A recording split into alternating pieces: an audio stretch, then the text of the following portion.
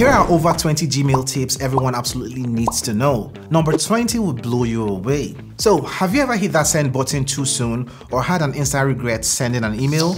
No worries, you can unsend an email within the first 30 seconds. By default, you have about 5 seconds to unsend an email, but you can extend that from your settings. Just go into settings and find the general tab and then bump up the time limit for undo send. Now, if you need to schedule an email, just click the drop down by the send button and choose schedule a send. Pick the time you want it to go out and that schedules an email for you.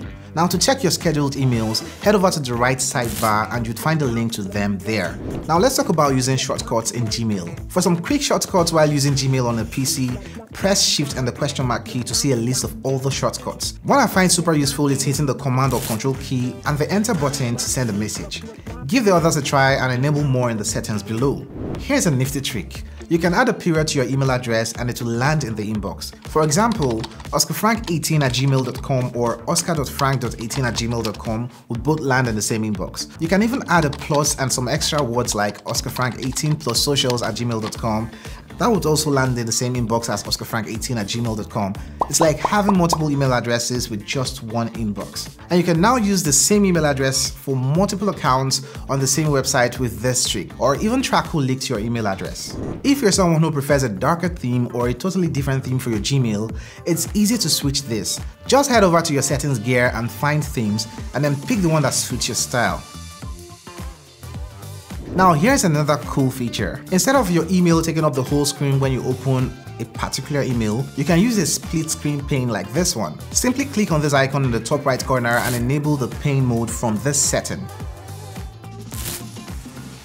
Now, have you ever wanted to check your Gmail messages offline?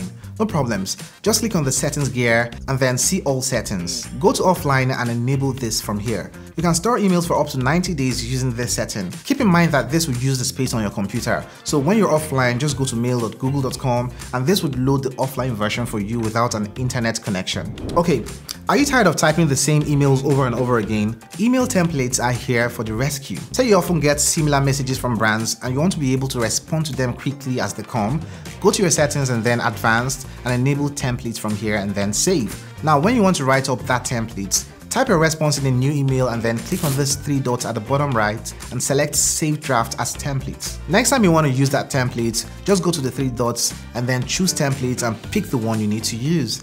Now sometimes you might be in a deep flow state or simply don't want to be disturbed by notifications for other reasons. Luckily you can snooze notifications for emails for whatever time frame suits you. Just hover on the email and then click on the clock-like icon here. From here, set up that time frame for your snooze. You'd really love this one. If your email thread is getting too chatty, you can quiet it down by muting that conversation. Just right click on that message and hit mute. Now to find all your muted conversations, just head over to the search bar and type in the label as shown here and you should see all the muted conversations. And here's another nifty trick. Gmail's color stars is something you can use to keep things organized. Just go to your settings and scroll down to stars and then move them from the not in use to the in use section. Now you can start making your emails with colorful stars as you send them or get them. And oh, guess what? You can have several email signatures for different roles in your email. And this can work whenever you need to send a new email or respond to one. To create one, just click on this icon and select Manage Signatures. You can now create a fresh signature and decide if it's for the new emails or for replies. Easy peasy. Now imagine you're taking a break like a vacation and you need to set up a vacation responder to let folks know that you're out of the office. In settings, just click on See All Settings and then go to the General tab and scroll to the bottom to enable the vacation responder. You can set your vacation message here and pick up the start and end dates and also turn it off when you're back. Enjoy your time off.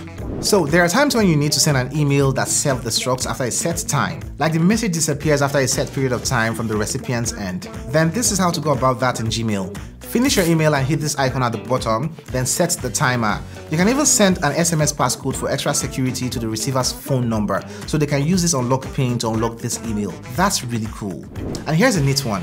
You can arrange your inbox so unread emails are at the top and the rest are at the bottom. Just go to settings and scroll down to inbox type and select unread first. There are lots of inbox options here for you to explore. Have fun organizing your Gmail. Now it's important to stay organized if you have a busy inbox. Gmail helps you out with this by allowing you to create labels, also known as folders. And this can be used to categorize your emails. Now you can add multiple labels to an email and it will appear in both folders. To create a label, scroll down on the left-hand sidebar and select Create New Label. And you can even nest multiple labels within each other by creating sub-labels. So you know how Gmail doesn't have a big unsubscribe for everything button? No worries. You can still make your life easier without diving into third-party applications. And here's a nifty trick. Just type unsubscribe in the search bar of your Gmail inbox. Chances are the emails you want to escape from would appear here, like those pesky marketing newsletters. Most of them have this unsubscribe link within them. So by using the search, you can gather all your subscriptions neatly in one place, and you can create a filter that sends them to archive or even trash them whenever they get into your inbox. Now, speaking of filters, here's how to create them. First off, let's understand what Gmail filters are all about. Gmail filters are like the little assistants for your inbox, helping you keep things organized without any hassle. Now, we all get those random emails we don't want, right? Instead of hitting the block button, let filters whisk them away into your trash. Or say you get a lot of those marketing emails, but you want to save them for a designated reading day under a label. This is what a Gmail filter is meant for. Gmail filters can tuck them neatly into their own folders, waiting for you to read them whenever you want. Now you get the idea. To create a filter, go to your search bar and type in an email or keyword you're targeting. Click the little arrow to refine your filter, get specific with your email addresses, subjects or keywords, and then hit the create filter at the bottom. You should see another menu. Pick a category and apply it to the past conversations. Now click on create filter to seal the deal. Filters can do all sorts of tricks like keeping your emails out of spam, labeling your incoming emails, deleting them straight away, even bypassing your inbox or marking those emails as read. You can use filters to forward to another address and also mark important or star your important messages and sort them in categories and a whole lot more. Now, did you know that with a Gmail account, you get about 15 gigs of free space for your emails, Google Drive and Google Photos? If you need a little bit more space, no problem. You can easily find those bulky attachments by going to the search bar and selecting the size option here and running the search. With the search results, you can delete unwanted attachments, eating up your space. Okay, if you ever wanted to share your email with someone, say your assistant, and you need them to be able to respond to emails on your behalf, then this is for you. To grant them access, just go to your settings and then account and imports. Then scroll to grant access to your account and add another account from here. You can even set to mark your emails as unread when others open them, so you always know what you've missed. So there you have it. Type super cool in the comment section below so I know you watched till the end. Also like and subscribe, and here are 40 WhatsApp tricks everyone needs to know. Cuídate.